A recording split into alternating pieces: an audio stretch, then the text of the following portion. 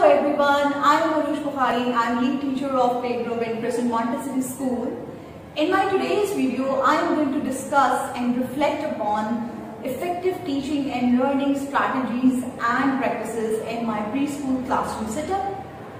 Though there are a lot of approaches towards the learning and teaching, including developing the communication skills, social skills and the self-management skills of the children, fostering the project-based learning, inquiry-based learning, and focusing on collaborative and teamwork. It also may include planning for the effective teaching and learnings, and promoting the active learning in the classroom, as well as promoting the bilingual learners in our classroom. But in my today's video, I am going to specifically focus on creating a positive classroom environment.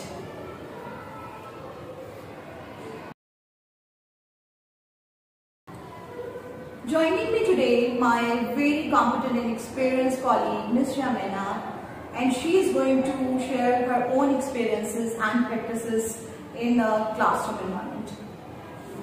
Assalamualaikum. Okay, so my name is Yamina and I'm also a lead teacher here in Preschool, and we both deal the age group of 3 to 5 years old, the young learners. And today we are here to discuss about the effective strategies which we can implement in our classroom for the positive learning environment, or for the environment which is conducive to learning and help kids to develop a good rapport with their teachers, with their peers, with their parents. Yes.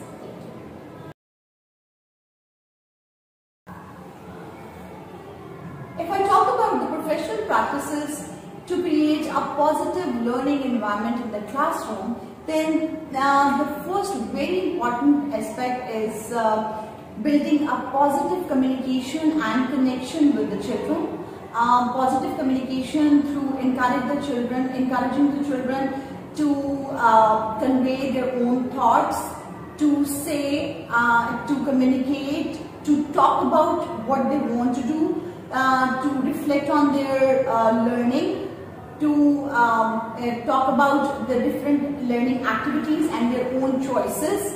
One-to-one connection is very much important in building a positive relationship between the teacher and the student, because in my viewpoint, if the teacher and student have a strong connection and bonding, then the classroom environment becomes very much friendly and very much comfortable for the young learners, because the age group which we are dealing, the children are too young. Like it's a milestone of their life to handle the new environment and to deal with the different people coming up with the different backgrounds. For them, their friends, their class fellows are strangers. So in order to have a peer interaction and a positive interaction between all the students and between the teacher and the student is very much helpful to create a positive learning environment in my classroom. If I talk about the healthy discussions, then it is very much important that if we are going to introduce something new and if we are going to initiate any project work in the classroom, then we must start with the, I normally prefer to start with the brainstorming, and I normally prefer to start with the prior knowledge, to build the schemas on the prior knowledge of the children. I ask them what do they already know about it. Like suppose if the project which we have initiated in the last week, that is the community places and the community helpers. So first I ask them if they have been to any community place, like the examples. I want them to give the examples. Like suppose I started my discussion with my personal experience that I have been visiting a bank a day before yesterday, and then I ask my children, I encourage them to come up with their own experiences, that what community places they have visited in the last few days.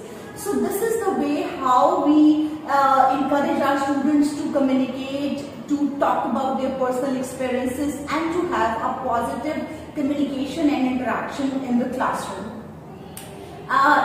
It's it is very important to have, a connection between not only the teacher and student, but also between the peer interaction is also very important. So what about you? Okay, so I'm really much happy to see these strategies that you are going on with this all. So the strategies, like the first strategy which comes to my mind and which I implement in my classroom is the one-to-one connection or one-to-one relationship with the students. Like, it's very much important. First, you need to establish a good, again I would say, rapport with the children. If they are comfortable with you, they can come up with their ideas, they can share their problems, they can share their likes and dislikes, which is eventually going to help you activate learning agency in your classroom. Okay, for instance, if they have voice, choice and ownership, the thing which we are doing in the IE system. So if they have this opportunity, they will let you know that either they are comprehending the things which you are trying to make them absorb. And if they are not comfortable with those things, if they are not able to comprehend those stuff, then they have this choice. They can come up, they can tell us, so we can eventually change our strategy. That this is not the learning style which he or she is comfortable with. We need to switch it somehow. He would be able to understand this thing. And another strategy which I have seen, which is very effective in my classroom, is of mixed ability groups. Because when you need to establish a positive environment in your classroom, you need to take care of every child. You need to cater the needs, their individual needs. Some of them, they're gonna come up, they're gonna tell you. Some of them, they're just gonna sit there. You need to understand. Basically, I need to understand, like, either the child is, what happened, what's the matter, why the child is not participating, or why the child is not there. So I need to understand this thing. For this purpose, the mixed ability group opportunity or the planning is very much effective. When kids, if they feel any hesitation while talking to their teacher, first of all, I need to have this kind of relationship with my child. They don't feel any hesitation, but still, it happens because they are very young. They are 3 to 4 years old, and sometimes when they are sitting and you are standing, it also causes fear to them. So when they sit with their friend, with any of their classmates, they are going to be more comfortable. They are going to come up with the more open ideas. They are going to be more activate in their learning process. And collaboration, Yes. I have seen in your classes. I have seen these lessons in your classroom. I do have an experience with you when I first joined this school. I had an opportunity to see your class and I saw that. I was very happy and I learned a lot that day. That this is how I need to take care of my teaching practices. I need to give my child that autonomy which was present in your class. And I was very happy to see that. And because we, when we plan for a lesson and when we go for effective planning, so we sit together, because in our school we have a culture of collaborative planning for our coordination, and when we are planning unit of inquiry, or when we are going into the detail of central idea, and when we are taking out the line of inquiry from that central idea. So we always sit together. It's a teamwork. Like in our school, we have a culture of collaborative planning. So that's very much helpful for both of us and for the rest of our colleagues who are dealing the same level, that we can reflect on our lesson, the previous lesson. Like when we initially in the last week, when we introduced the community, the concept of community places the first time in our class, and then we sit together after the whole week and we reflected how the lesson went in our classrooms. And because every class has a different type of culture because of the many reasons. So in few of the classes, the lesson went very excited. But in few of the classes, some of our colleagues need to work upon some areas where they can make the lesson more excited and active. So when we planned for this week project that is related to the community helpers, so I feel very blessed that I have such a cooperative colleagues, that we can plan together. It's a blessing. It's it's really helpful to plan together for an effective learning in the coming week. So I guess that this week project, which is related to the community help us, where we specifically discuss the beautician and the chef. Because we want our kids to realize that there is no profession which is higher, and there is no profession which is really good, and there is no bad profession. It's not like that the doctor is superior or engineer is superior to the chef or beautician. So it went very well because I have that mirror, and I brought few of my old cosmetics to the classroom, and we have a role play area in our classroom. So it went quite well in my classroom. Many of my girls and even few of my boys, they are very much excited to become a hairdresser or to open a salon of their own. So how it went in your classroom? It was very fun activity in my classroom as well. Like kids were very much happy. They developed their skills. They understood that okay, fine, if I don't get a job of a doctor or an engineer, I can be a hairdresser.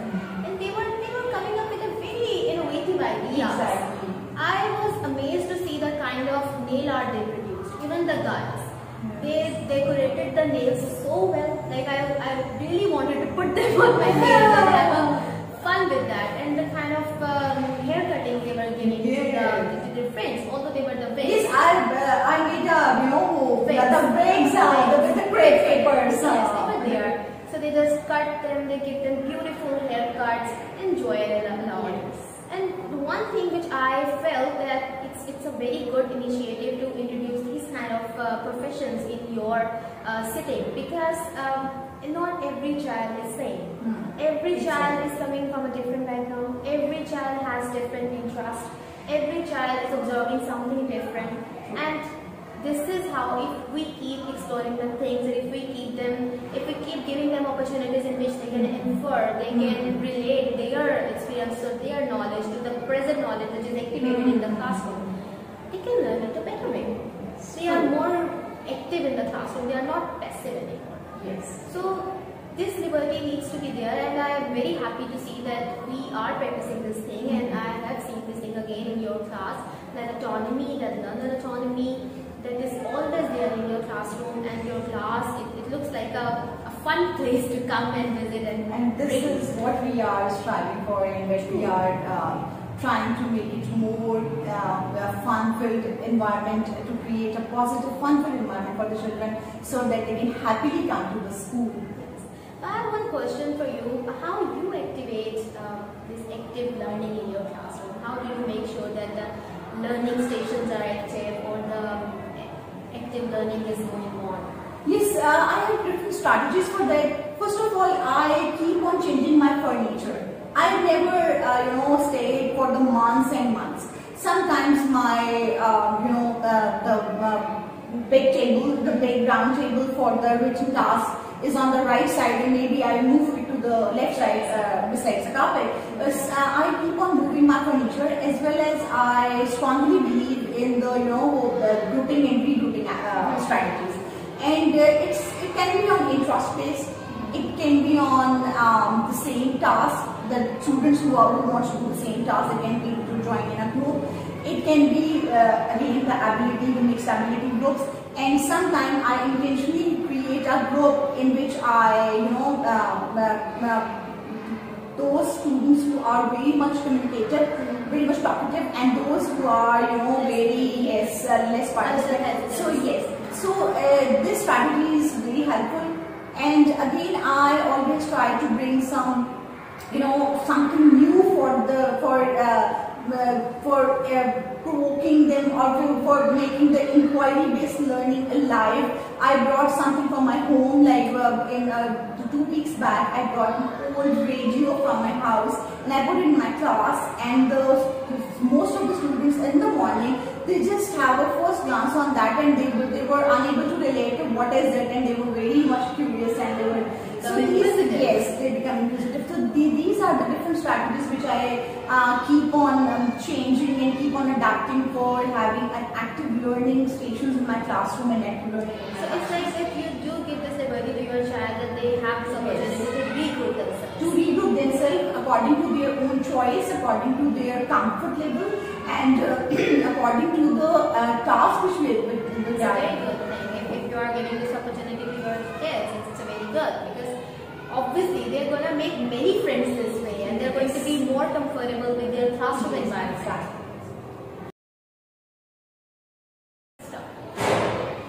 If I talk about the challenges I normally face while creating a positive learning environment in my classroom, then the first come is creating a learning community while keeping the parents on the board on the same page.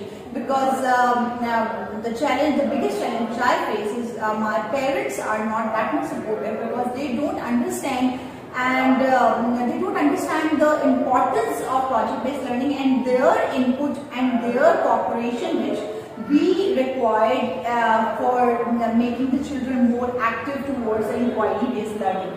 Because the parents, sometimes they are not familiar with the terms creating the self-efficacy and promoting the agency, because they are not familiar with these concepts, so they don't cooperate with us. Exactly. I also want to add one point here. When you talk about the parents, I have also experienced the same thing, because they are coming with a very traditional and very fixed mindset. They don't accept the idea of communication, or if your child is more vocal about their needs or about their choices, instead of appreciating the respect, they stop the child. And they are more focused about the writing abilities of their child. They just want them to write, and write.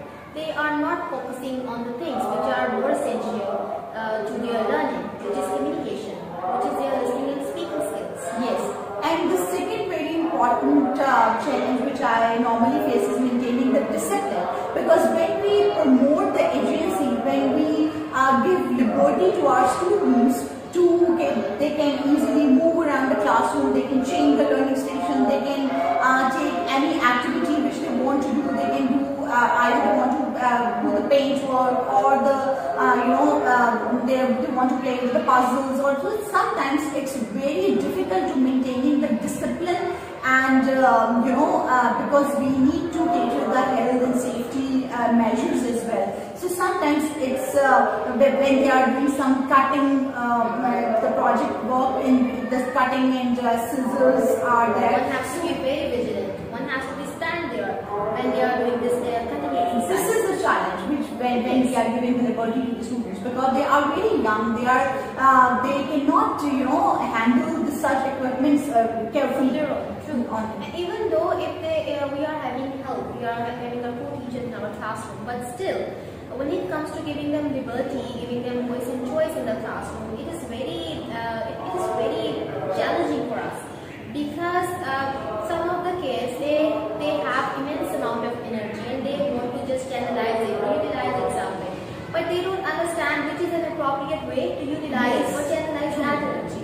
So they eventually come up with a hyperactive attitude, and to maintain that attitude in the classroom, because the other kids get disturbed sometimes, or if the person starts, a child becomes more active and they start using their body just to show that we are very much powerful. So we need to take care of these things. And the last challenge which I really want to talk about is catering the needs of a child who is bilingual. Because according to our school policy, we are supposed to give the medium of instructions should be in English language, and our disciplines and our planning is also be done in the English language, but the children are coming with the native language, that is Urdu or sometimes Punjabi. So for them, understanding and comprehending the instructions which the teacher is giving, to understand this thing as well as understanding the other language, because for them the English is a foreign language.